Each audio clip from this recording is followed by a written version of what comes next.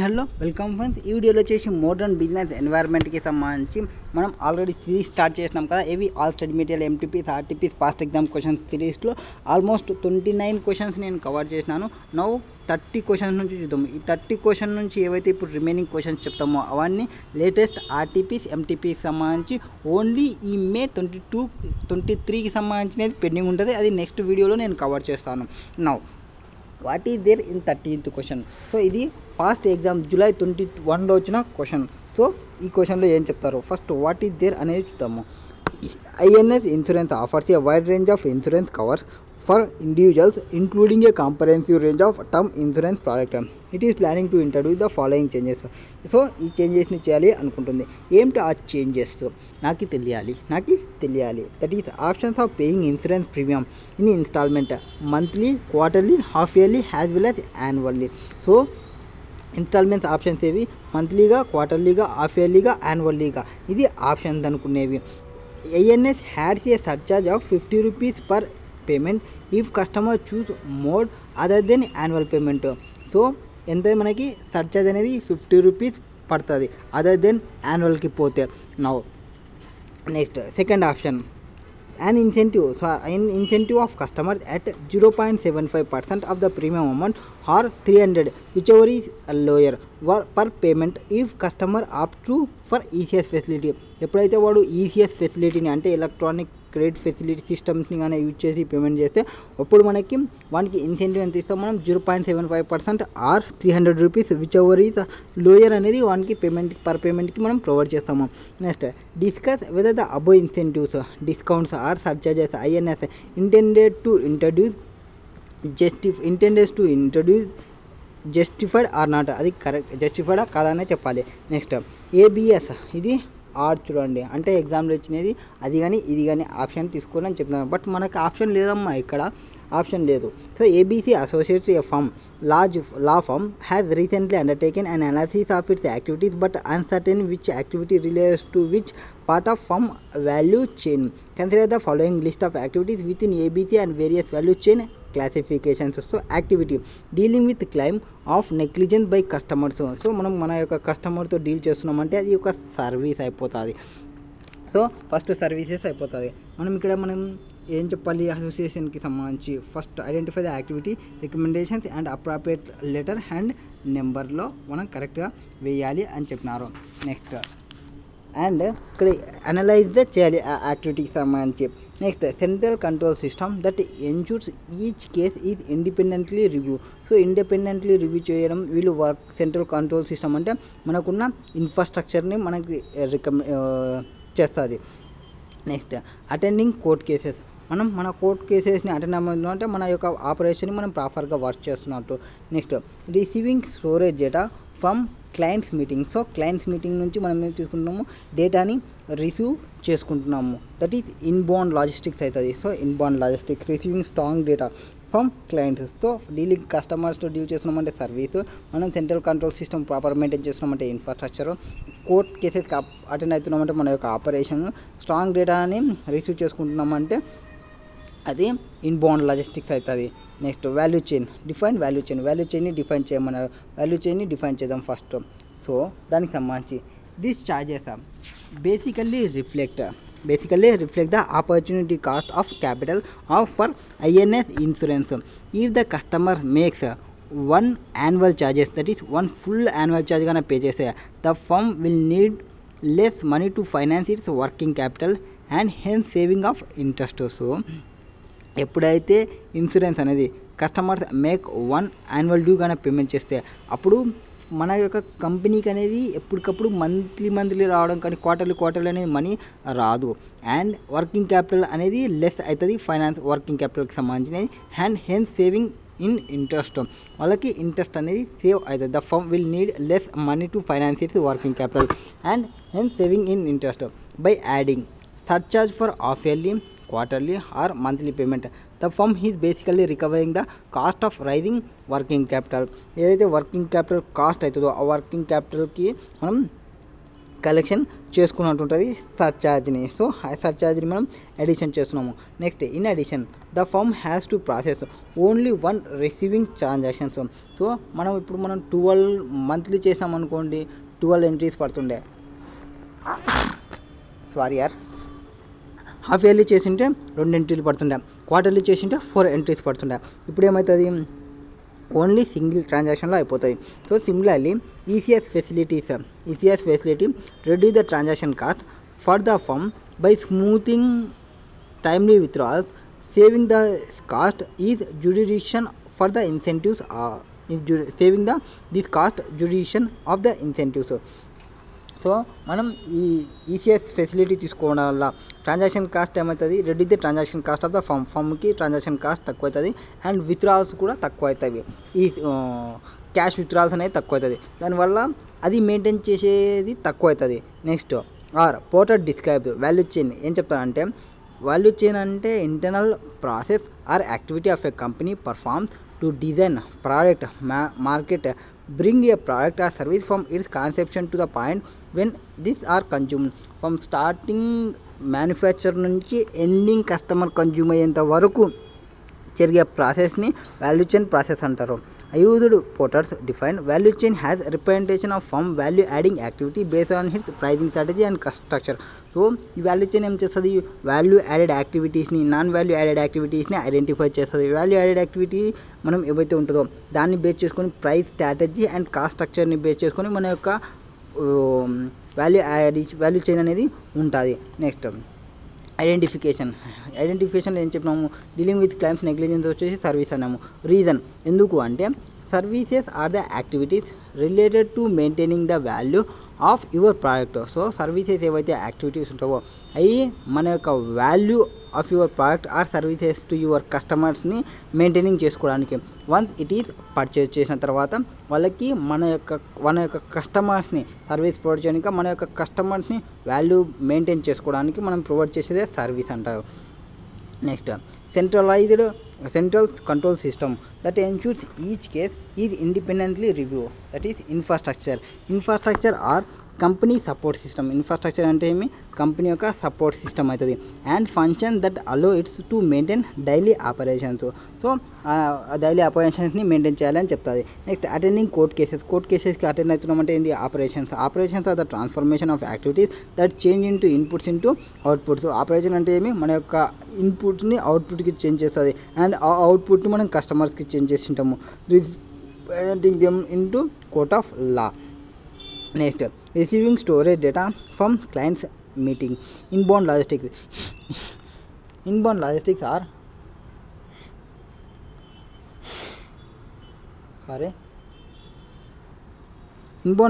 are the process related to receiving, storing and distributing inputs internally to prepare the cases. That is question number 30. Next question number 31, that is MTP 1 September 22కి సంబంధించినది MTP 1. ఇక్కడ ఏం చెప్తున్నావు, what is there ముందర మనం ఏం చేద్దాం, what is required అనేది first చూడండి. What is year required you are finance, ఏమంటాం మనం, you are finance department management account chairperson హ్యాస్క్స్ you. ఏమని అడిగినాడు నీ చైర్పర్సన్ వచ్చేసి, evaluate the outsourcing proposals from Genta Press and advise governing body whether same shall be accepted or not. So outsourcing proposal ఎవరి నుంచి, జెంటా press నుంచి, and advise governing body whether the same షిల్ be accepted are not. So outsource ప్రపోజల్ని మనం accept చేయాలా, accept చేయకూడదు అనేది మనం చెప్పాలి. Next considering the fact mention in the case study and arguments raised by the members of governing body identify to highlight and evaluate non-monetary aspects of outsourcing. The printing of 1000 set of study materials to Janta Press to draft cases for or against సంబంధించి advise governing body why do GST fail and what NLI can do to make gain sharing class. So gain sharing class effective work చేయాలంటే ఏం చేయాలి అనేది ఇంకొక question. Okay, now what is there question అనేది చూద్దాం. So మళ్ళీ పైకి వచ్చేస్తే first BOS board of studies, NLI national law institution ఏం చెప్తుంది, has recently revamped the one of its certification course of law applicable to fintech transactions into law applicable to transactions involved in fintech, especially the application of blockchain. NLI expecting increase in enrollment. So అది దాని యొక్క increase అవుతుందని వాళ్ళు అనుకుంటే ఇక్కడ expect ఎంతమంది చేస్తున్నారు, 1000 candidates వస్తారని అనుకుంటున్నారు with enrol for course in each upcoming batches due to enhanced coverage quality content which is more relevant in current scenario. So ఇది మంచి లా అనేది అందరికీ ఉపయోగపడేది కాబట్టి 1000 సబ్స్క్రైబర్స్ వస్తాయని అనుకున్నారు. నెక్స్ట్ దాని తర్వాత ఎప్పుడు ఏం చేస్తున్నారు వాటికి సంబంధించి NLI printing division which operates printing press for printing the study material only study మెటీరియల్ని ప్రింట్ చేయడానికే చూస్తున్నారు. అండ్ కరెన్సీ నాలుగుకి సంబంధించి estimated cost of printing the study material for revised certification courses. So వాళ్ళు చేస్తున్న కోర్స్ ఏదైతుందో ఆ కోర్స్కి సంబంధించిన కాస్ట్ని వాళ్ళు ప్రొవైడ్ చేసినారు, ఎంత కాస్ట్ కావచ్చు అనేది వాళ్ళు ప్రొవైడ్ చేస్తున్నారు. సో 1750 రూపీస్ వాళ్ళు ఎస్టిమేట్ చేస్తున్నారు పర్ సెట్కి సంబంధించి. But 2000 added to course fee as fee for self running materials. So కొన్ని సెల్ఫ్ రన్నింగ్ మెటీరియల్స్ని వీటిని యాడ్ చేసి మొత్తం ఎంత చేసినా దాన్ని 2000 రూపీస్ దాన్ని చేసినారు ప్రైజ్ని, revised ప్రైజ్ని. Next BOS always argue that cost of dispatching posting the study material to candidate postal address is always more than 250 rupees ఉండాలి. సో పోస్టల్ ఛార్జెస్ ఎంత ఉండాలనుకుంటున్నారో మోర్ దెన్ 250 రూపీస్ ఉండాలి అనుకుంటుంది మెజారిటీ కేసెస్లో. అండ్ 2000 ఈ subsidised praise. ఈ 2000 అనేది ఎంతైతే వాళ్ళు పెట్టుకున్నారో అంతా మళ్ళీ సబ్సిడైజ్ వస్తుంది. ఎక్కడి నుంచి, గవర్నమెంట్ ఏజెన్సీ నుంచి. అంటే మనకి కాస్ట్ కాదు, అంటే కంపెనీకి కాస్ట్ ఏం కాదు. ఈడి వరకు చూసుకుంటే since the study material he developed by external source persons and industry experts, hence royalty will be paid by NLI to such authors. So ఆథర్స్కి రాయల్టీని pay చేస్తాము. Now breakup of cost and other relevant information are as follow. So కాస్ట్కి సంబంధించి బ్రేకప్స్ని provide చేస్తున్నాము. ఏమేమి బ్రేకప్స్ని provide చేస్తున్నాము? Direct material cost వచ్చేసి 560 and direct labour cost వచ్చేసి 265 and variable over heads వచ్చేసి 725 and including royalty fee 200. So royalty fee దీనిలో include అయిందంట కదా, సో తీసేయండి. 725 నుంచి 200 తీసేస్తే 525 అవుతుంది మనకి వేరియబుల్ కాస్ట్ అనేది. Next total fixed over heads that is observed based on ABC attributable to printing 1000 sets of study material, revised certification course 2 lakhs, out of which 120 are committed in nature. It cannot be avoided. So 1 lakh 2 lakhs లో 1,20,000 already నువ్వు commit అయినావు. So అడిషనల్గా నీకు అయ్యే cost ఎంత 80,000. So నీకు మొత్తం వచ్చే కాస్ట్ 560, 265, 725 అండ్ 80,000. ఇడ ఇవి ఒక్కొక్క దానికి ఎంత 1,000 చేస్తున్నాము. సో ఇంటూ 1,000 చేసుకుంటే మీకు direct material cost, direct labour cost and 525 into 1,000 చేసుకుంటే వేరియబుల్ కాస్ట్ వస్తుంది. ఇక్కడ 80,000 వచ్చేసి అడిషనల్ ఫిక్స్డ్ కాస్ట్ వచ్చేస్తుంది.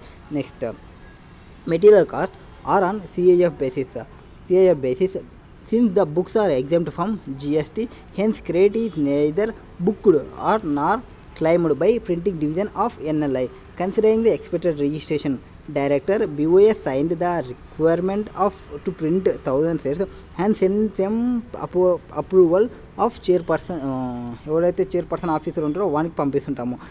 ఇక్కడ ఇంకేం జరుగుతుందంటే నోటిఫికేషన్ ఏమైనా వచ్చిందనుకోండి, గవర్నమెంట్ చేంజెస్కి సంబంధించి, డిస్పెన్స్ సంబంధించి ఏమైనా చేంజ్ చేయాలి, అట్లాంటివి change చేయాలన్నప్పుడు chairman is concern with cost efficiency and consider printing is neither value generated Nar strategy activated for NLI. So ఒక్కోసారి కాస్ట్ ఎఫిషియన్సీని బేస్ చేసుకొని ఏవైతే మనకి వాల్యూ అడిషన్స్ లేవో అట్లాంటివన్నీ ప్రొడ్యూస్ చేయాలి అనుకోరు. Next beneficiary to outsource. So video అనుకుంటారు మనం మ్యానుఫ్యాక్చరింగ్ చేసేదానికన్నా మనం అవుట్సోర్సింగ్కి ఇస్తే బాగుంటుందా అనేది వాళ్ళ యొక్క డౌట్, ఆ పర్సన్ అనుకుంటున్నారు. సో మనం ఆ అవుట్సోర్సింగ్ ప్రపోజల్ని యాక్సెప్ట్ చేయాలని అనేది కూడా మనమే చెప్పాలి. అంటే బేస్డ్ ఆన్ మన కాస్ట్ ఎంత అవుతుంది, అవుట్సోర్సింగ్కి ఇస్తే కాస్ట్ ఎంత అవుతుంది అనేది తెలుసుకోవాలి. సో అవుట్సోర్సింగ్ కాస్ట్ అనేది మనకి తెలిస్తే సరిపోతుంది, మన కాస్ట్ ఎంత అనేది మనకి ఆల్రెడీ తెలుసు కాబట్టి.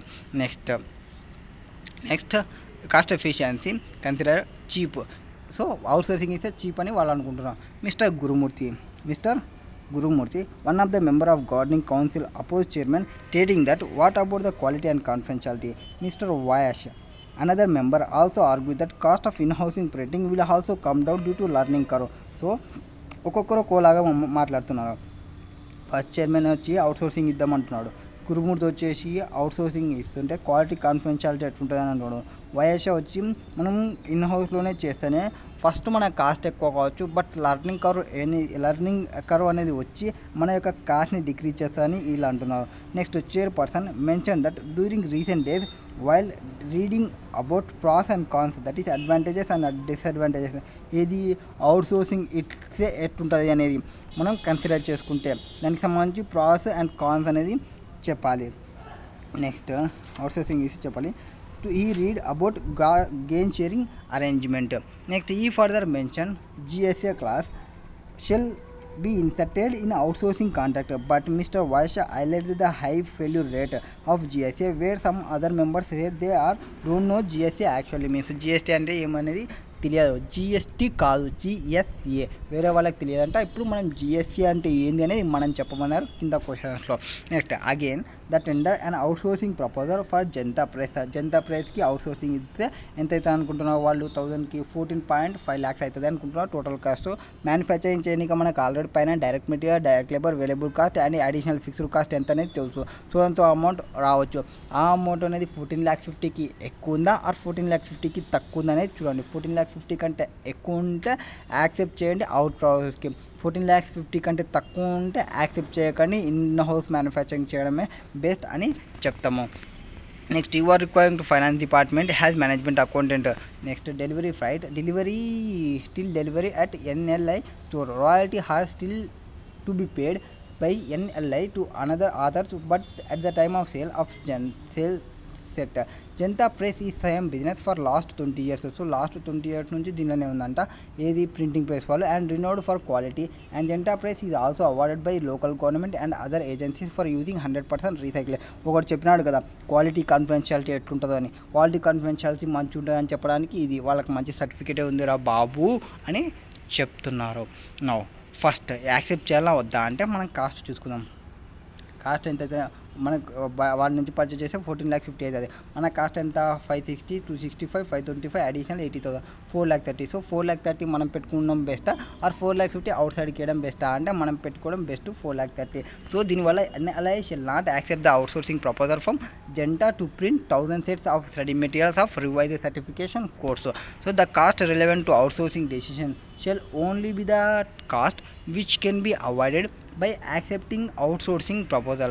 These costs have cost on account of direct material, direct labor, variable expenses excluding royalty become same is still need to be paid by NLI. So మనం ఏం తీసుకోవాలి కాస్ట్లో direct material, direct labour, variable expenses and రాయల్టీని exclude చేయాలి. Royalty అనేది income కాబట్టి and same ఈ still need to be paid by NLI. And available portion of fixed cost already అవైలబుల్నే తీసేయాలి. Observe దానికి 1,20,000 ఏదో అవైలబుల్ ఉంది కదా అది పక్కన పెట్టేస్తాము. సో అడిషనల్గా అయ్యేది 2 lakhs నుంచి అడిషనల్గా అయ్యేది 80,000 మాత్రమే, అది కన్సిడర్ చేసుకుంటాము.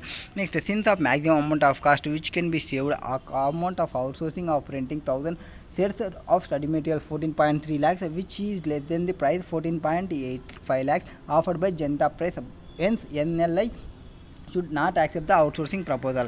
Next non-monetary aspects. So non-monetary aspect ప్రకారం పోతే జనతా అవుట్సోర్సింగ్ చేయడం బెస్టా కదా అంటే ఫైనాన్షియల్గా అయితే నాట్ యాక్సెప్టబుల్. ఇప్పుడు నాన్ ఫైనాన్షియల్గా వస్తే first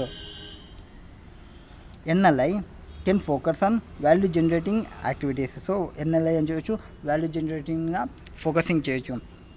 the value chain of any organisation build from activities which convert the inputs in to the final product for which customer is ready to pay. So value chain of organisation ఏదానికైనా సమని activities ఏవైతే ఉంటావో inputs into final ప్రోడక్ట్కి పోతావో customer is ready to pay. అది ఈ activities అంతా చూసుకునేది ఎవరు? Value chain చూసుకుంటుంది. How much is ready to pay depends upon value ప్రిసీవ్డ్ by him. So వాళ్ళు ఆ వాల్యూ చైన్ చూసుకొని ఎంత ప్రైస్ పెట్టాలి ఎంత లేదనేది వాళ్ళు డిసైడ్ అయిపోతారు. Value generating activities are of utmost important and capable to generate competitive advantage. In case of NLI the candidates are customer who are ready to enrol in the revised certification. So ఈ కేసులో candidate of customers ఎవరైతే ఉంటారో ఎంతమంది రెడీగా ఉన్నారు revise certification కోర్స్కి సంబంధించి, because now the course has enhance coverage with quality content which is more relevant for current scenario. దీనిలో ఏమి క్వాలిటీ ప్రకారం మనం ప్రొవైడ్ చేయాలి అనుకున్నప్పుడు క్వాలిటీ ప్రకారం మనం ప్రొవైడ్ చేయగలమా చేయలేమా, ఇన్హౌస్కి కాస్ట్ ఒకటి చూసుకుంటే క్వాలిటీ అనేది చాలా ఇంపార్టెంట్ బయట ఇప్పుడు సినారియోలో. ఆ క్వాలిటీ మనం మెయింటైన్ చేయలేము అనేది చూసుకోవాల్సి వస్తుంది. నెక్స్ట్ ఎంత activities which capable to generate value for customers. ఎప్పుడైతే మనం క్వాలిటీ మెయింటైన్ చేస్తామో అప్పుడే మన యొక్క కస్టమర్ యొక్క వాల్యూ అనేది జనరేట్ అవుతుంది. Content and relevance by outsourcing of printing job NLI can enhance the focus on such. Next note quality of content and quality of book and its material are purely different. Prior is of intellectual importance and later is only fact of material and appearance. No doubt may easy reading experience of candidate value generating activities. So quality content quality బుక్ని మనం produce చేస్తే మనకి main important, book produce చేస్తే intellectual important మనకి main important.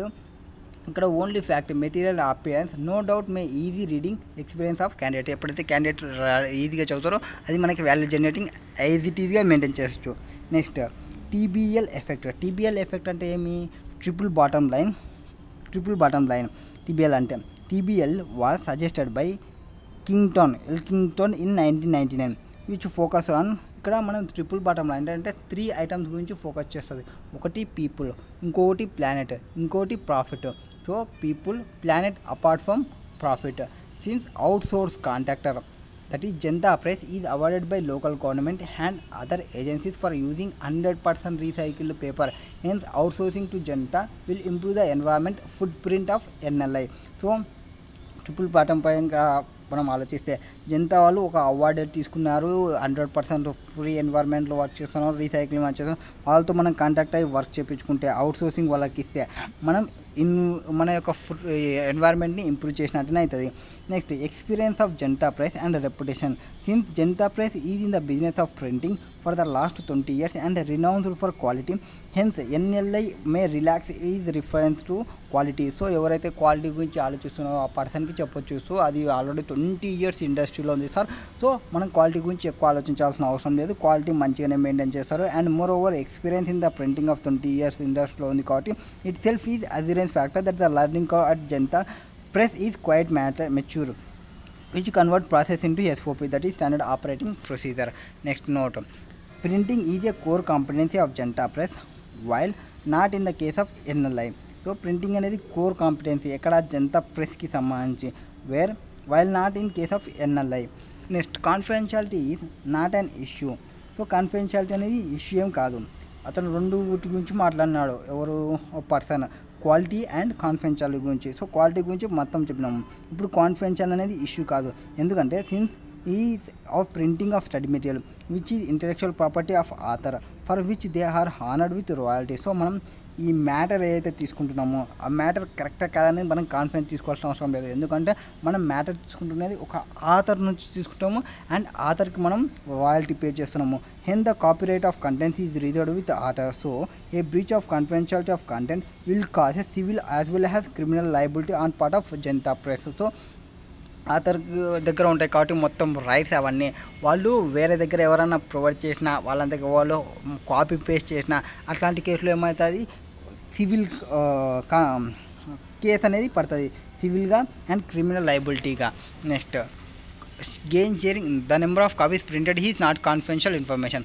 Next gain sharing arrangement class can be inserted in out source contacts. So gain sharing arrangement ఇచ్చేద్దాము. And కొంతమంది gain sharing అంటే ఏమీ తెలియదు అని చెప్పినా కదా. ఇప్పుడు గెయిన్ షేరింగ్ అరేంజ్మెంట్ అంటే first typically gain sharing class require the out source contact to present technology improvement are cost saving idea to the clients, that is through out the life of out source contact. So మనం ఎప్పుడైతే మనం out sourcing కాంటాక్ట్కి పోతుంటామో out sourcing contact పోతుంటే gain sharing అరేంజ్మెంట్లో out sourcing contact ఎవరైతే technology improvement ఉంటారో and cost saving ideas ఉంటావో వాళ్ళతో మనం కాంటాక్ట్లో ఎంటర్ కావడము.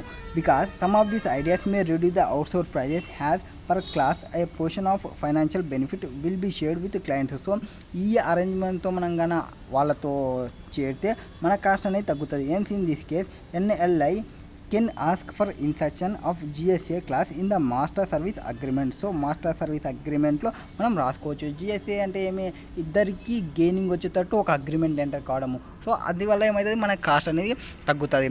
Next non monetary aspects which are against the outsourcing to Janata press. Non monetary consider చేస్తే first reliability of outsourcing contract to meet time line. So మనకి timely delivery చేయగలరా చేయలేరా, and కంటిన్యూటీగా మనకి సర్వీస్ని ప్రొవైడ్ చేయగలరా ప్రొవైడ్ చేయలేదా అనేది మనకి non monetary consider చేయాల్సినది. First continuity and timely availability of supplies ఇది ఇంపార్టెంట్ ఇన్ ఎవరీ బిజినెస్, ఏ బిజినెస్లో అయినా ఇది main important. NLI is not an exception to this. So NLI ఏం పెద్ద పుడింగ్ ఏం కాదు, తోపు ఏం కాదు, అది కూడా దీనికి ఎక్సెప్షన్ ఏం కాదు.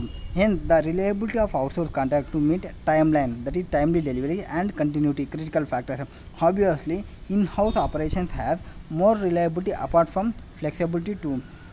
సో మనం ఇన్ హౌస్లో చేసుకుంటే మనకి ఫ్లెక్సిబిలిటీ అనేది ఉంటుంది. ఇప్పుడు మనకి 100 ఐటమ్స్ కావాలి, 100 ఐటమ్స్తో వర్క్ స్టార్ట్ చేస్తాము. ఫస్ట్ 100 ఐటమ్స్ ఒకటేసారి వేసి చేయము. సో ఫస్ట్ ఒక 10-15 చేస్తుంటాము. సో ఇన్ హౌస్లో మనం చేస్తున్నాం అనుకోండి, చేసిన ఐటమ్స్ ఒకటేసారి తీసుకొచ్చి వాడుకోవచ్చు, ఫ్లెక్సిబిలిటీ అనేది ఉంటుంది. సో అవుట్ సోర్సింగ్ అంటే ఏమి, 100 రెడీ అయినాకనే పంపిస్తారు, ఫ్లెక్సిబిలిటీ అనేది ఉండదు out సోర్సింగ్లో. Next even if NLI insert make the loss good if on account of delay supply or no supply, the loss of contribution is easy to calculate and recover, but it is complex to compute loss of reputation and brand equity in money terms. So loss of contribution అనేది easy అవుతుంది. ఎప్పుడు recover, ఇక్కడ మనకి ఏం చెప్తారంటే NLI అనేది మనం గూడ్స్లో loss ఎంత కావచ్చు, డిలే ఎంత కావచ్చు, సప్లైకి డిలే వల్ల మన కాంట్రిబ్యూషన్ ఎంత లాస్ అవుతుంది, ఇవన్నీ క్యాలిక్యులేషన్ తీసుకోవాలి, కంప్యూటేషన్ తీసుకోవాలి. అండ్ దానివల్ల మనకు వచ్చే ఏమంటారు బ్రాండ్ రెప్యుటేషన్ ఎంత లాస్ అవుతామో, బ్రాండ్ అనేది ఈక్విటీ ఇన్ మనీ టర్మ్స్ ఎంత అవుతుంది అనేది అవన్నీ క్యాలిక్యులేషన్ చేసుకోవాలి NLI అనేది. Next what to do with staff and spare capacity. ఒకవేళ మనం అవుట్సోర్సింగ్ ఇస్తే మన యొక్క ఎంప్లాయీస్ అంతా స్పేర్గా ఉంటారు, వాళ్ళతో ఏం చేయాలి అనేది ఆలోచిస్తే outsourcing will obviously result in spare capacity at printing division and also result in employees workers who are not engaged now. So spare ఇక్కడ ఏం చెప్తారంటే outsourcing ఇచ్చినామంటే results of spare capacity at printing division and also result in employees workers who are not engaged now. So ఎవరైతే work చేయకుండా ఉంటామో if they are regular employees are workers, వాళ్ళు కానీ regular employees are workers అయితే they are two critical decisions which are resultant out of outsourcing and make us great unrest. First weather the staff will be engaged in some are రిటెన్చ్డ్, will it impact motivation of other employees. So వీళ్ళని వేరే work ఏమన్నా use చేయొచ్చా and వేరే వర్క్కి use చేస్తే ఎట్లా impact ఉంటుంది అనేది చూసుకోవాలి. అండ్ వేరే అదర్ ఎంప్లాయీస్ యొక్క మోటివేషన్ ఎట్టుంటుంది అనేది చూసుకోవాలి. వాళ్ళు కానీ మన రెగ్యులర్ ఎంప్లాయీస్ అయితే అవి వస్తాయి.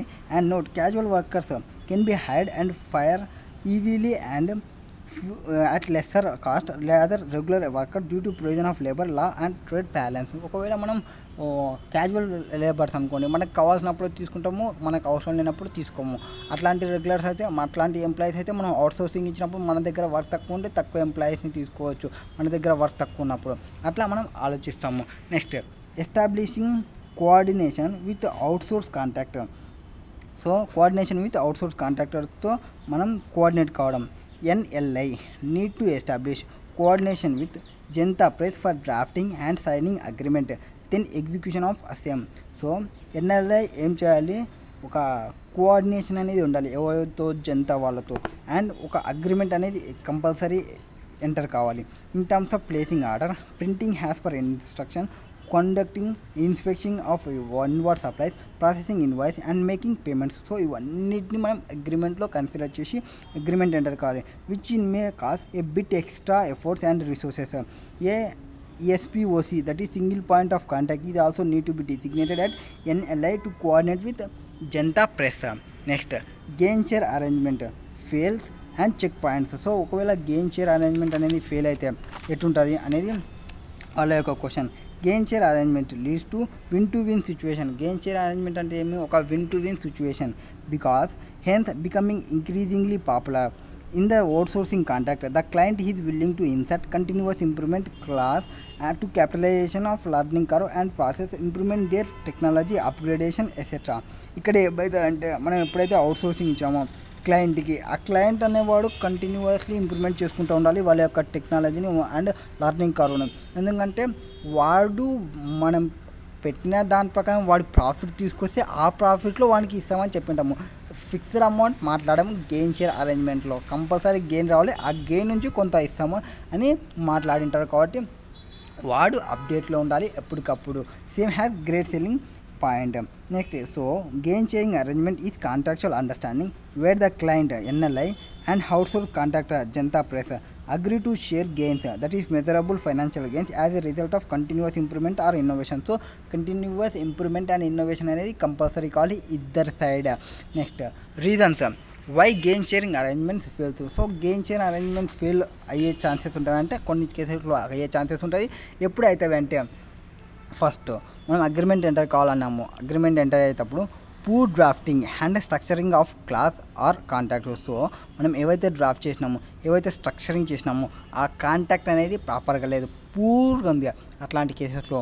Next, what matters the most in any contact, the risk and reward must be clearly articulated and expressly mentioned. So ఆ కాంటాక్ట్లో రిస్క్ రివార్డ్స్ అవి క్లియర్గా లేకపోవడం, ఒక్కోసారి అవి ఎక్స్ప్రెస్ మెన్షన్ ప్రాపర్గా ఎక్స్ప్రెషన్ మెన్షన్ చేయకపోవడము, దానిలో పూర్గా ఉన్నప్పుడు అంటే సో అండ్ సో గెయిన్ వస్తే 100 రూపీస్ గెయిన్ వస్తే నీకు 60 నాకు 40 అని చెప్పడం. అట్లా చెప్పకుండా వచ్చినప్పుడు ఒకసారి 70 ఇచ్చి, ఒకసారి 20 ఇచ్చి, ఒకసారి 30 ఇచ్చి ఇట్లా ఇస్తున్నానంటే they will feel what are they doing. So అట్లా లేకుండా మనం ఒక షేరింగ్ రేషియో అనేది ప్రాపర్గా మాట్లాడుకోవాలి, అది ఆర్టికులేట్ చేయాలి. Next, gain sharing is also about maintaining balance between risk and rewards. So మనం రిస్క్ని రివార్డ్స్ని రెండింటిని బ్యాలెన్సింగ్ చేయడం, which the contractor and client or sharing. Hence A purely draft gain share arrangement class in any contract is bound to fail. So అది ఖచ్చితంగా fail అవుతుంది. Next, clueless, careless and బంగిల్ implementations, that is a clueless implementation just to execute the innovation may lead to serve consequences apart from eliminating the possibility gain. Next, lack of confidence. The success of gain share arrangement largely reset on the level of trust between outsourced contractors and clients. The confidence is each other create a ground which build up the requisite appetite to accept the probable risk in attempting innovation and improvement. So మనకి gain share arrangement అనేది ట్రస్ట్తో ఉంటుంది and out side contractors క్లయింట్తో మనం trust కావాలి. వాడు gain తీసుకొస్తా అనేది trust కావాలి, ఆ గెయిన్ వచ్చిన తర్వాత ఇస్తామనేది ట్రస్ట్ కావాలి. ట్రస్ట్ ఈ కాన్ఫిడెన్స్ రెండు లేకుంటే మనం వర్కౌట్ చేయలేము, వాళ్ళతో మూవ్ అప్ కాలేము. అండ్ అక్కడ కంపల్సరీగా ఇన్నోవేషన్ ఇంప్రూవ్మెంట్ అనేది అటెంప్ట్ చేసుకుంటూ పోవాలి, మనము బోత్ సైడ్ ఉండాలి. Next, check points and methods. ఏమేమి చెక్ చేసుకోవాలి అండ్ ఏమేమి లేదు అంటే, first NLI can overcome this ఆబ్స్టాకిల్స్ by adapting the following standardized practice.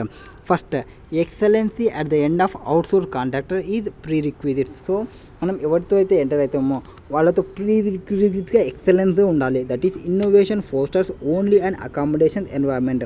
NLI must assess the SOPs in application and business environment at Janata process. So Janata process use చేస్తున్న business environment ఎట్లుంది, ఎట్లా లేదు, and వాళ్ళ యొక్క అప్లికేషన్స్ ఎట్లున్నాయి, వాళ్ళ యొక్క ఎన్వైర్న్మెంట్ ఎట్లుంది, అది చెక్ చేయండి. To evaluate the efficiency and effectiveness as a measure of excellency to cultivate and nurture the ideas. Next, innovation in shared responsibility. Changes do not happen automatically. Change అనేది ఈజీగా automatic వచ్చేది కాదు. This need to make happen and innovation is not the sole responsibility of outsourcing contractor. So innovation అనేది ఒక soul responsibility కాదు outsourcing కాంట్రాక్టర్కి సంబంధించి. Hence merry inserting A class and then SIT back will not heal any result from NLI. So ఊగా క్లాసెస్ని పెట్టుకొని సైలెంట్గా కూర్చున్నంత మాత్రాన eel result అనేది రాదు ఎన్ఐఎల్కి. NLI and Janata both need to push themselves in order to conceive an idea, concept and throw evaluate the వియబిలిటీ and execute the same. First outsourcing ఇచ్చేటప్పుడు pre రిక్విజిట్స్ని చూసుకోవాలి, efficiency effectiveness ఎట్లుంటుంది అనేది. తర్వాత ఇన్నోవేషన్ అనేది ఇద్దరు సైడ్ రెస్పాన్సిబిలిటీ ఇద్దరికి ఉంటుంది. నెక్స్ట్ బీ స్పెసిఫిక్, ఎన్ఎల్ఐ కానీ అండ్ జనతా కానీ మస్ట్ ఎక్స్ప్రెస్ క్లియర్లీ అంటే what will be constituted has gain sharing idea. అంటే ఇక్కడ గెయిన్ అంటే ఏమి అంటే అవుట్ ఆఫ్ 100లో మనకు 120 రావడమా, ఆర్ అవుట్ ఆఫ్ కాస్ట్లో 80 రూపీస్ పెట్టే కాస్ట్ దగ్గర 60 రూపీస్ వస్తే అది కూడా ప్రాఫిట్ అయినా, అది కూడా గెయిన్. అది గెయిన్ అనేది ఏందనేది స్పెసిఫిక్ చేసుకోండి. What will be the constitute and tentative schedule of possible innovation ideas may also be mention in the contractors greater clarity. So and so డేట్కి మనం మీట్ కావాలి, so and so date discussion చేసుకోవాలి అనేది ఒక mention చేసుకోవాలి. Note mind it minor improvement and marginal fix is not constituted has gain sharing ideas. చిన్న improvement చిన్నవి చేసి చిన్న ట్రిక్స్ చేస్తే అది గెయిన్ షేరింగ్ అరేంజ్మెంట్ కాదు. Next draft it in win-win situation, win-win structure, that is gain sharing arrangement.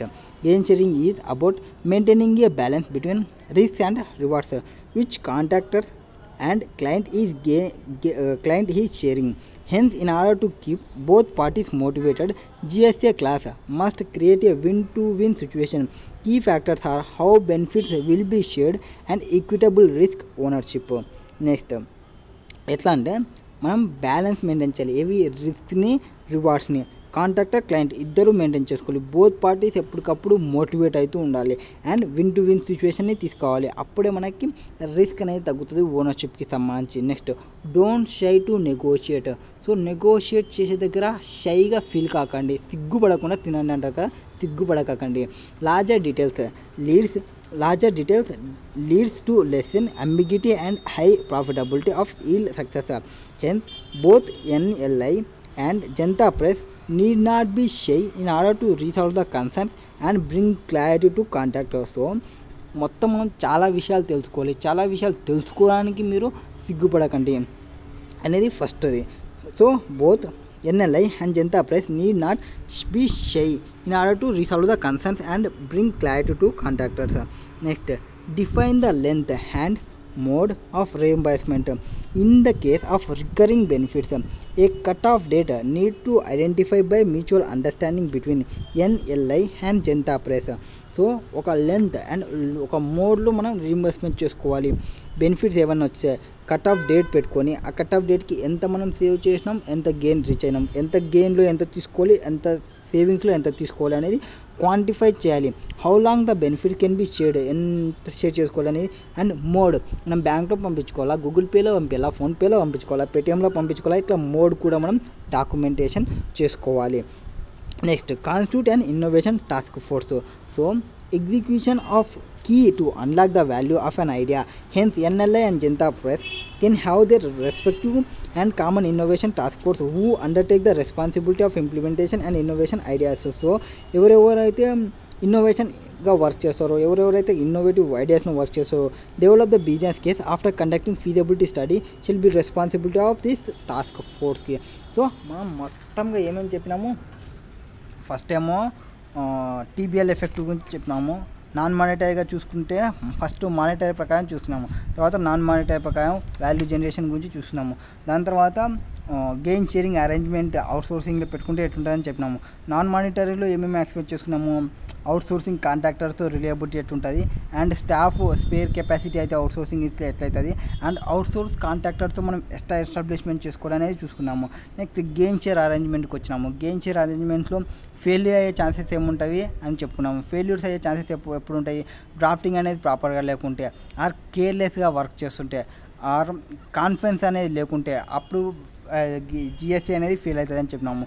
So దీనికి సంబంధించి మెజర్స్ని మనం ఏం తీసుకోమన్నాము, కాంట్రాక్ట్ అయ్యేటప్పుడు ప్రీ రిక్విజిట్గా ఎక్సలెన్స్ ఏముందని చూసుకోవాలి, అండ్ ఇన్నోవేషన్గా వర్క్ చేయాలి, ఇద్దరు రెస్పాన్సిబుల్గా ఫీల్ కావాలి, అండ్ స్పెసిఫిక్గా ఉండాలి ఏదైనా మ్యాటర్కి సంబంధించి, and win to win సిచ్యువేషన్స్ని drop చేయాలి, అండ్ షైగా ఫీల్ కాకూడదు ఏమన్నా చెప్పేటప్పుడు, and length of mode, length ఎంత ఉండాలి, అండ్ మోడ్ అన్ని ఎన్ని డేస్కి పేమెంట్ చేసుకోవాలి, 6 మంత్స్కి, క్వార్టర్లీనా, ఇయర్లీ అనేది మనం తెలుసుకోవాలి. Next constitute and innovation task force. Next question number 32 and ఇది May 22 పాస్ట్ పేపర్ 22కి సంబంధించిన వచ్చిన ఎగ్జామ్ క్వశ్చన్ పేపర్. అండ్ ఈ క్వశ్చన్ వచ్చేసి సమ్హౌ కొంతవరకు లెంతీ క్వశ్చన్ అని చెప్పొచ్చు. లెంతీ అంటే యాక్చువల్ లెంతీ కాదు. First Vasco D gamma required ఏం కావాలా, rank the product using త్రోపుట్ accounting and prepare statement sowing optimal mix of maximising the profit. So త్రోపుట్ accounting కావాలి అండ్ స్టేట్మెంట్ని ప్రిపేర్ చేయాలి, ఏది optimal mix of maximisation of ప్రాఫిట్కి సంబంధించి. Next weather court judgement has affected the optimum plan of profit of the company if yes by which amount. So ఏదో court ఒక order ఇచ్చిందంట, ఆ court order అనేది court judgement అనేది effect చేయదా అని చెప్పినారు. Explain 3 operational measures of theory of constant. So theory of కన్స్టెంట్స్కి ఒక 3 మెజర్స్ని చెప్పమన్నారు. Operational measurements అంటే మనకి 3 వచ్చేసి, ఒకటేమో throughput, next investment, next operating expenses. So ఇవి operational measures for theory of కన్స్టెంట్కి సంబంధించి. Now what is there in question పైకి వచ్చేసేయండి. Vasco limited manufactured 3 products. So ఎన్ని ప్రోడక్ట్ని మ్యానుఫ్యాక్చర్ చేస్తున్నాడు, 3 ప్రోడక్ట్ని మ్యానుఫ్యాక్చరింగ్ చేస్తున్నాడు. ఒకటి UV, next DV and XP. Due to scarcity of machine hours, management of Vasco limited is planning to adapt throughput accounting in the company. Information relating to product her as follow. So మూడింటి యొక్క product సంబంధించి ఇచ్చినారు. ఏమి ఇచ్చినారు, selling price, material cost, machine hours required and maximum annual demand ఇచ్చినారు. మనం ఏం చేయొచ్చు, మ్యాక్సిమం డిమాండ్ మనకి ఎంత కావాలి తెలుసు మనకి, అండ్ మిషన్ అవర్స్ ఎంత అనేది మనకు తెలుసు. దాని నుంచి టోటల్ అవర్స్ ఎంత అనేది మనం ఐడెంటిఫై చేయొచ్చు. నెక్స్ట్ టోటల్ ఫ్యాక్టరీ కాస్ట్ వచ్చేసి 1,05,00,000 అన్నారు. అండ్ అవైలబుల్ మిషన్ అవర్స్ వచ్చేసి 35,000 అవర్స్ అన్నారు. సో మనం ఇక్కడ మీట్ అయ్యి కావడానికి అంటే ఈ 2 ఇంటూ చేసుకుంటే మనకు ఒక టైం వస్తుంది, మ్యాక్సిమం డిమాండ్ ఎంత కావాలనేది. ఈ మ్యాక్సిమం డిమాండ్కి ఈ మ్యాక్సిమం మనకు అవైలబుల్ ఎంత ఉంది. ఫర్ ఎగ్జాంపుల్ ఇక్కడ మీకు ఒక 40,000 అవర్స్ వచ్చినాయి అనుకోండి, 35,000 అవర్సే మనకు ఉన్నాయి. అంటే 5,000 స్పేస్ తక్కువ ఉంది అని మనం చెప్తాము, షార్టేజ్ ఉన్నట్లు. నెక్స్ట్ దీనిలో అప్పుడు మనం షార్టేజ్ ఉన్నప్పుడు ఏం చేయాలి, ఈ మూడిట్లో బాటిల్ నెక్ ఏదనేది మనం ఐడెంటిఫై చేయాలి. బాటిల్ నెక్ అంటే ఎట్లా, కాంట్రిబ్యూషన్ ఎవరైతే ఎక్కువ ఇస్తారో, హైయెస్ట్ త్రూపుట్ రిటర్న్ ఎవరు ఇస్తారో వాడు మనకి బాటిల్ నెక్ అవుతారు. ఆ బాటిల్ నెక్ దాంతో మనం తీసుకోవాలి, ర్యాంకింగ్ని ప్రొవైడ్ చేయాలి. ర్యాంకింగ్ని ప్రొవైడ్ చేసి ఆప్టిమమ్ ప్రొడక్షన్ ప్లాన్ని ప్రిపేర్ చేయాలి.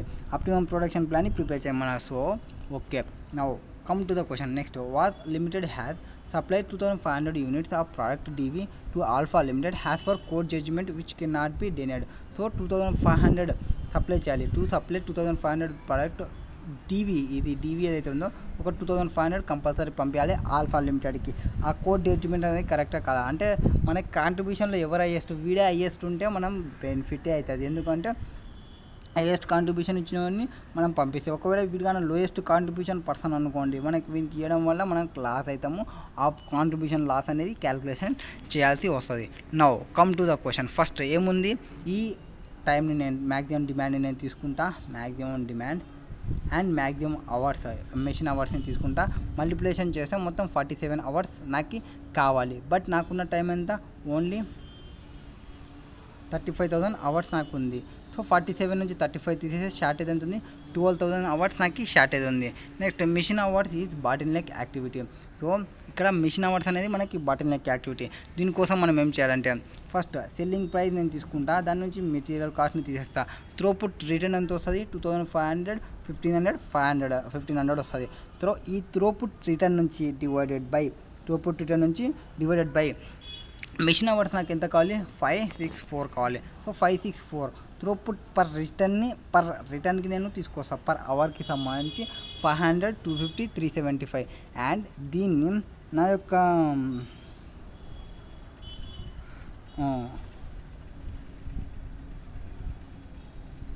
Factory hours. So factory hours ఏవైతే ఉన్నావో, ఫ్యాక్టరీ కాస్ట్ ఉంది కదా, ఫ్యాక్టరీ అవర్స్ మనం డివైడ్ చేసుకుంటే ఫిక్స్డ్ కాస్ట్కి సంబంధించిన దాంతో కాస్ట్ పర్ ఫ్యాక్టరీ అవర్స్కి అది కావాలంటే మనకి ఎట్లా వస్తుంది, ఈ 1,05,00,000 ఉందో 1,05,00,000 డివైడెడ్ బై 35,000 అవర్స్ తీసుకుంటే మనకి 300 వస్తుంది. సో సో ఆ 300తో నేను డివైడ్ చేసుకుంటాను. ఏది త్రోపుట్ return divided by factory cost చేస్తే నాకు త్రోపుట్ అకౌంటింగ్ రేషియో అనేది వస్తుంది. త్రోపుట్ అకౌంటింగ్ రేషియో అనేది అబోవ్ 1 ఉండాలి. బిలో 1 ఉంటే మంచిది కాదు బిజినెస్కి, అబోవ్ 1 ఉంటే మంచిది ఫర్ బిజినెస్కి. సో ఫస్ట్ 1.67 అంటే వీడు మంచి రిటర్న్ ఇస్తున్నట్టు యువి గాడు. సో యువి గాడిది ఫస్ట్ ప్రొడ్యూస్ చేయడం బెటర్ ఆప్షన్. నెక్స్ట్ డివి గాడు లాస్ట్ అండ్ ఎక్స్పీ వాడు 1.25 ఇస్తున్నాడు సెకండ్. సో వీడేమో లెస్ దెన్ 1 ఉన్నాడు కాబట్టి వీడు యాక్చువల్గా మంచిది కాదు. అండ్ కోర్ట్ ఏమో వీందే ఫస్ట్ సేల్ చేయమని చెప్పింది.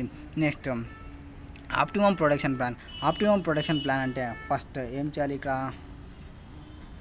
ఆప్టిమమ్ ప్రొడక్షన్ ప్లాన్కి యాక్చువల్గా మనం డైరెక్ట్ యూవీ కానీ ఫస్ట్ ప్రొడ్యూస్ చేస్తుంటే బట్ మనకి కోర్ట్ ఏం చెప్పింది 2500 యూనిట్స్ని ఆల్ఫాకి చేయాలి అని చెప్పినాము. సో ఫస్ట్ వాడిని తీసుకుంటాము.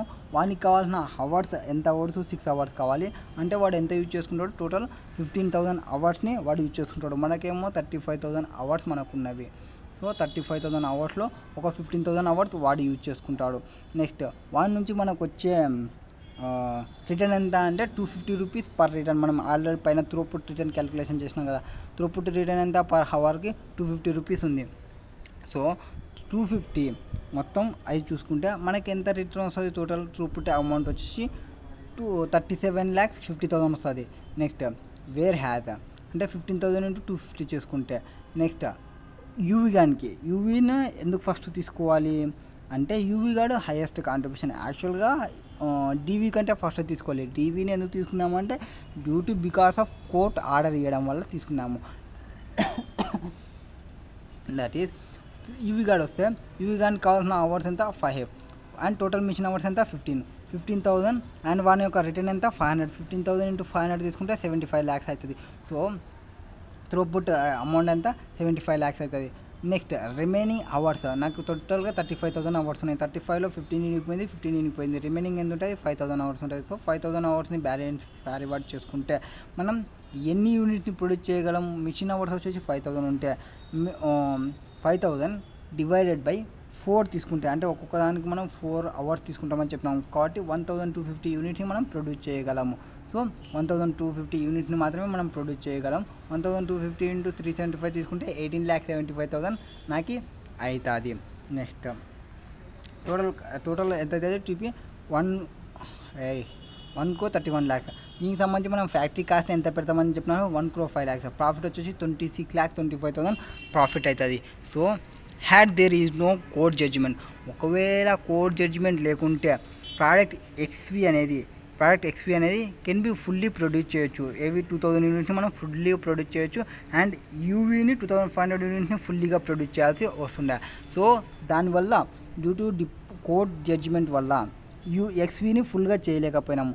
ఎక్స్వీని ఎంత 1,250 చేసినాము అంటే ఎంత చేయలేకపోయినాము 2,000 యాక్చువల్గా దానికి ఉన్నది కెపాసిటీ 2,000 నుంచి 1,250 చేసినామంటే 750 యూనిట్స్ని మనం చేయలేకపోయినాము. సో 750 యూనిట్స్కి సంబంధించి కాంట్రిబ్యూషన్ని మనం లాస్ అవుతాము. సో త్రూపుట్ అకౌంటింగ్ రిటర్న్ ప్రకారం దానికి ఎంత రిటర్న్ ఉంది, ఎవరికి ఎక్స్వీకి సంబంధించి రిటర్న్ ఎంత ఉంది 375 రిటర్న్ ఉంది. సో 375 వచ్చేసి మనం లాస్ అవుతున్నాము. అండ్ దీనివల్ల డీవీ కానీ 500 యూనిట్స్ యాక్చువల్గా 2,500 మనం ప్రొడ్యూస్ చేసేది ఇవి డీవీ గానికి ఆల్ఫా గానికి దానికి సంబంధించి వాటి నుంచి మనకు వచ్చేదంత మిషన్ అవర్స్ వచ్చేసి 3,000 అవర్స్. సో 3,000 అవర్స్లో వానికైనా యూజ్ చేయకుంటే ఎవరికి డీవీకైనా యూజ్ చేయకుంటే మనం 375 మన కాంట్రిబ్యూషన్ ఇంక్రీజ్ అవుతుండే. దట్ ఈస్ 11,25,000 ఇంక్రీజ్ అవుతుండే. దానివల్ల మనకు వచ్చిన లాభం ఎంత మనకి 3,000 అవర్స్ 250 కాంట్రిబ్యూషన్కి మనం యూజ్ చేసినాము. 375 కాంట్రిబ్యూషన్ని ఇచ్చిపెట్టి 250కి చేసినామంటే త్రూపుట్ లాస్ ఎంత 3,75,000 త్రూపుట్ లాస్ ఆర్ ఇంకొక రకంగా చేసినారు. సో కోర్ట్ జడ్జిమెంట్ వల్ల రెడ్యూస్ ప్రాఫిట్ 3,75,000 మనకి ప్రాఫిట్ అనేది లాస్ అయింది. నెక్స్ట్ ఆపరేషనల్ మెథడ్స్లో ఒక 3 మెథడ్స్ని చెప్పమన్నారు. 3 మెథడ్స్లో వచ్చేసి మెథడ్స్ ఏమున్నాయి, the theory of constant focus on revenue and cost management when faced with bottle neck. It advocates the use of 3 key factors 3 key methods. So ఇది 3 key మెథడ్స్ని advocate చేస్తుంది. ఒకటి వచ్చేసి throughput return. ఇంకోటి వచ్చేసి ఇన్వెస్ట్మెంట్, ఇంకోటి వచ్చేసి operating expenses. త్రోపుట్, investment, operating expenses. So త్రోపుట్ has TOC measure is the rate of generating money of an organisation throw sales. So త్రోపుట్ అంటే ఏమి, ఇది ఒక మెజర్. ఈ మెజర్లో మనం ఏం చేస్తాము, రేట్ ఆఫ్ జనరేటింగ్ మనీ అంటే త్రో సేల్స్ నుంచి ఎంత రిటర్న్ మనం తీసుకొస్తాము అనేది త్రోపుట్ అకౌంటింగ్ తీసుకొస్తాయి. అంటే total త్రోపుట్ return divided by total factory cost చేస్తాం కాబట్టి. సో త్రోపుట్ రిటర్న్ కావాలంటే ఏం చేయాలి, sales level minus variable cost ఏముంది అది తీసుకోవాలి.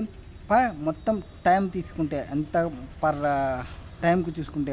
Next direct labour cost is viewed as fixed unit level expenses and not usually included. Next investment operational మెథడ్లో ఫస్ట్ది త్రోపుట్ return, నెక్స్ట్ది investment method. Investment method ఏం చెప్తుంది, this is money associated with turning material into త్రోపుట్. So మనం మన యొక్క మనీని ఏదైతే money ఉంటుందో ఆ మనీని త్రోపుట్ రిటర్న్ లెక్క కన్వర్ట్ చేయడం. And do not have immediately expenses, వెంటనే ఎక్స్పెన్సెస్ ఏమీ కాదు. Next includes assets such as facilities, equipment, fixtures and computers. So మనం మనకు వచ్చిన రిటర్న్ని ఆపరేషనల్ మెథడ్స్లో యూజ్ చేయడం అంటే ప్రాపర్గా ఇట్లా చేసుకోవడం. Next operating expenses, that is money spent in turning investment in to త్రోపుట్ and there four represent all other money that and organisation spends.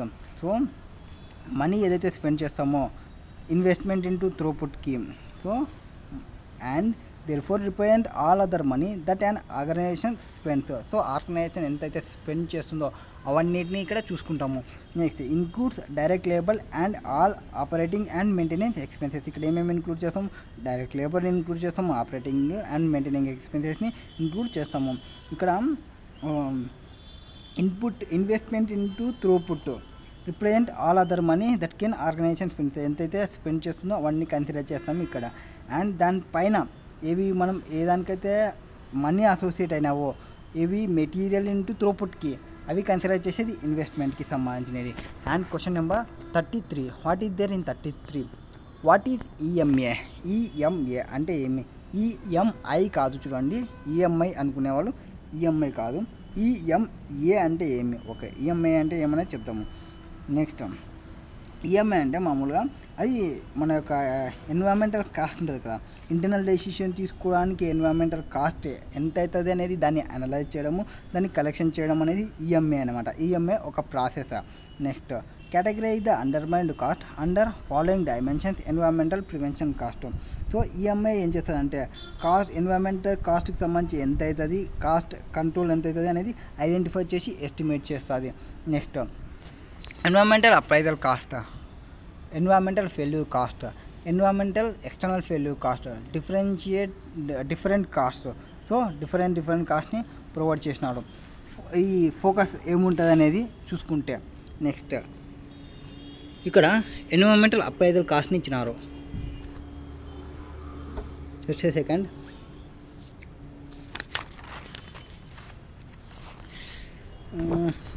ఈ next దానిలో కంటిన్యూ చేస్తాడండి.